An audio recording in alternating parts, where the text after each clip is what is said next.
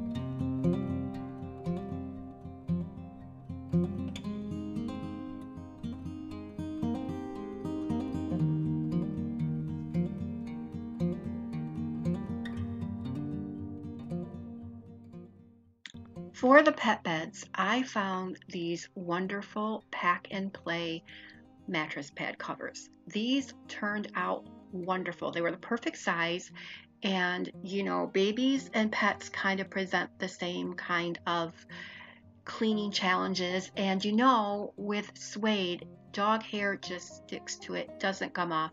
These were perfect. They come off, they're washable, they're water resistant. So if they have muddy feet, it's easy to clean. 10 out of 10, you got to get these for your beds. They just worked out perfect.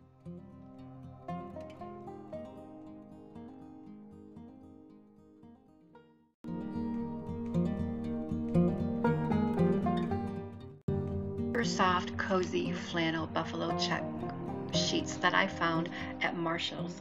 These are wonderful. Here is the headboard installed to the bed frame, and this is a shot where you can see it without the pillows in front of it. Now we're just gonna set the mood.